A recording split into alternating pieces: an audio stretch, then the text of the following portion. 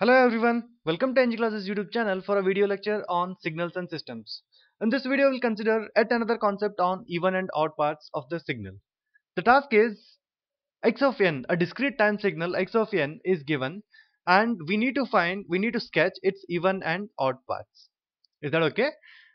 This is how the given signal x of n looks like.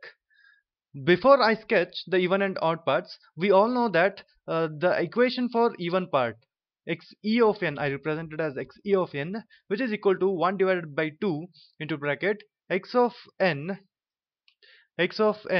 plus x of minus n. So this is the formula to find even part of any signal.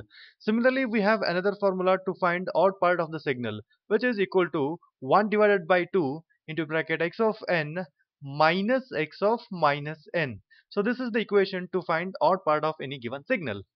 Looking at this, the given signal is x of n, and if I look at the formula, I need x of n, which is already there, and I also need x of minus n. The very first task is I need to sketch x of minus n. If you look closely, x of minus n is nothing but it will be the reflected version of the given signal x of n. If I could sketch that, the next task is I need to add those two signals and later divide by 2 so that I get the even part. Similarly, to get the odd part, I need to subtract these two signals and later divide it by 2 so that I get the odd part of the given signal. Is that okay? So before I sketch x of minus n, the reflected version, I would recommend every one of you to subscribe to our channel EnggClasses so that we can weave more videos on signals and systems. Is that okay? So let me first consider sketching of x of minus n. So this signal I would call it as x of minus n. I said x of minus n is nothing but the reflected version of x of n. So how would that look like? It's as good as take the mirror and keep it along here in this axis, so that whatever I get is nothing but the reflected version. So I need to reflect this along the vertical axis so that I get x of minus n. So if I do that, I would get something like this. Yes, at the 0th position, this is the sample which has the value 2, amplitude is 2. At 1 it was something like this. Now at minus 1 it looks like this. At 2 this is 2, and at minus 2 it takes the value over here, amplitude will be still 2, and at 3 it is 2. Now that becomes the value at minus 3. So this is how it looks like. This is the signal at minus 3. Next I have the value at 4. At position 4 its amplitude is minus 2. So now it becomes at minus 4 and its amplitude will still be at minus 2. This is how it looks like. Then at 5 the same value appears at minus 5. I have a sample at 6 that becomes at minus 6. So this is how the signal finally looks like. Is that okay? So let me write the amplitude. This here it is plus 2, and here it is minus 2. Is that fine? So this is how the reflected version of x of n looks like. The next task is I need to sketch even part, so that I need to add and later divide by 2. That will do it now. So let me consider x-axis and y-axis. This signal straight away I would call this as even part of the signal x e of the n, which has been plotted with respect to the time n. So let me add everything limit by limit. Let's see what I can get. First let me write the limit. This is 0 1 2 3 4 5 6. Similarly it is minus 1 minus 2 minus 3 minus 4 minus 5 and minus 6. So now consider addition of these two signals x of n at the position. How do I add these two signals? The best thing is start adding them from the extreme left and keep moving to the extreme right. So that is the best way to add or subtract any of the given two signals. So look here, at minus 6 the amplitude of this is minus 2, and x of n I don't have anything. I'm adding 0 plus minus 2, I'm going to get minus 2. And at minus 5, the position minus 5, this is 0 and this is minus 2, I'm going to get minus 2. At the position minus 4, I don't have anything here. Here it is minus 2, I'm going to get minus 2. So I'm going to get 3 minus 2's. Later I have to divide it by 2, so that I'm going to get minus 1. Is that okay? So that is how I get that signal. At -6, I'm going to get -1. -5, I'm going to get -1. -4, also I'm going to get -1. So this is how that signal looks like. Similarly, moving further, check here. At the position -3, this is 2, this is 2, this is 2. -3, -2, -1. And here I don't have anything. This plus this, I'm going to get 2.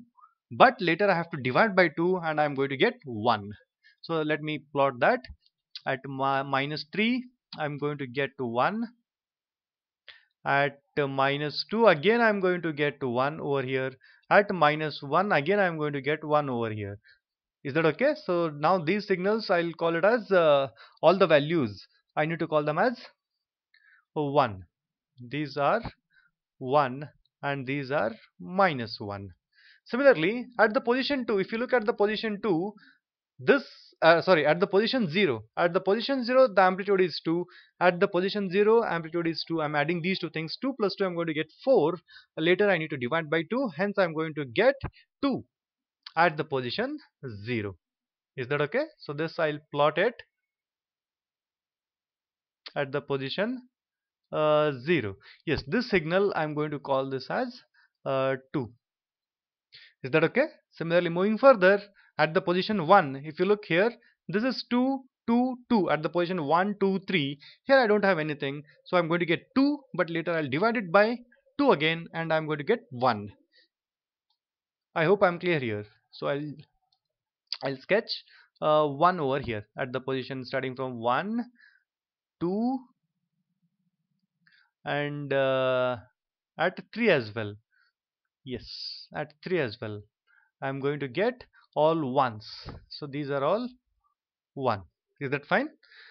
Similarly, moving further, at the position 4, 5, 6, these are -2. I don't have anything over here. -2 plus 0, I'm going to get -2. Later, I'll divide it by 2. I'm going to get -1.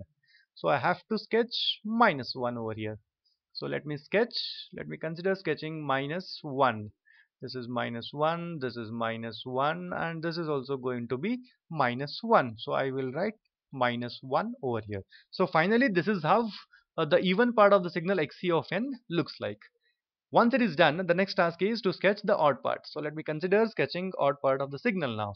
For that, I'll just get x-axis and y-axis, and I would call this signal straight away as xo of n, odd part of the signal with respect to n.